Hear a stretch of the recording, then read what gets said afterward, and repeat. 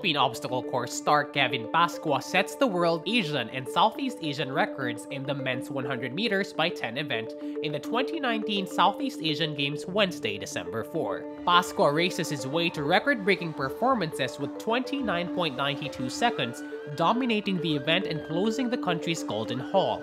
Philippines' Kyle Antolin, Kaizen de la Serna, Monolito Divina, and Dian Moncada also gets the gold for the mixed team obstacle course. Filipino swimmer James De Parini also sets a SEA Games record with 1 minute and 1.46 seconds in the men's 100-meter breaststroke event. This is the Philippines' first gold in swimming in 10 years. As of 7:30 p.m. Wednesday, December 4, the Philippine Hall consists of 56 golds, 41 silvers, and 22 bronzes. The host country Philippines still tops the medal rally with 119 in total. Watch out for Rappler's Daily Wrap on the 2019 Southeast Asian Games. Shares of media giant ABS-CBN fall by 2.6% Wednesday, December 4. This comes a day after President Rodrigo Duterte again lashed out at the network and threatened not to renew its franchise. Man, nationwide man yan. Ikaw, ABS-CBN, ang inyong franchise mag-end next year. If you are expecting na ma-renew yan, I'm sorry. You're out. I will see to it that you're out. This is his third time to make the threat. Shares of the Lopez-led TV network closed at 16.96 pesos, lower by 0.46 points from its previous end price of 17.72 pesos on Tuesday, a 6-month low since June 2019.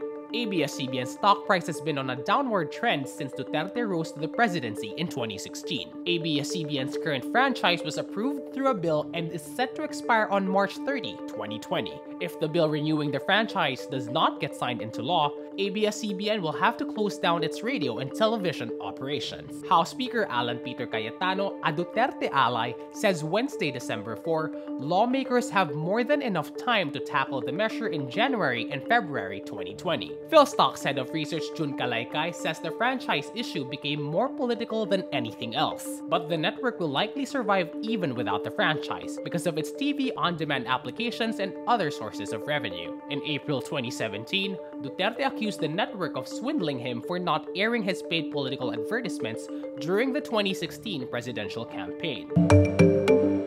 President Rodrigo Duterte orders the Justice Department and the Office of the Solicitor General to craft new water concession agreements more favorable to the public compared to the current deals with Manila Water and Maynilad Water Services. He also orders the filing of criminal, civil, and administrative charges against all those involved in the concession agreements. The government initially partnered with these private companies because it lacked the resources and funds for water treatment and distribution. Water services improved throughout Metro Manila in the late 90s under the helm of President Fidel V. Ramos. Duterte says Manila Water and Maynilad abused their arrangement with government and treated it as a money-making venture.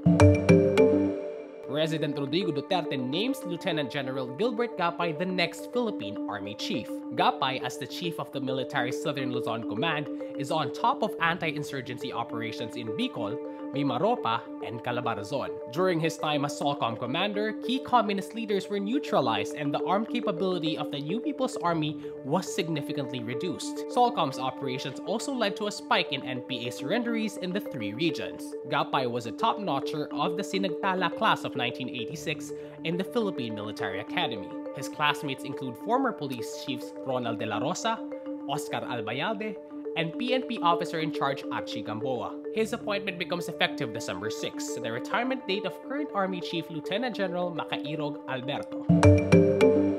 A university student in California files a class action lawsuit against video app TikTok, accusing the app of harvesting large amounts of user data and storing it in China. The video platform was launched by Chinese company ByteDance in September 2017. In early November, the New York Times reported the US government opened a national security investigation into TikTok, looking into whether the app was sending data to China. In response, the video app company emphasizes its respect of US users and regulators. It also distanced itself from Chinese authorities, saying its servers are located outside the country and its data is therefore not subject to Chinese law.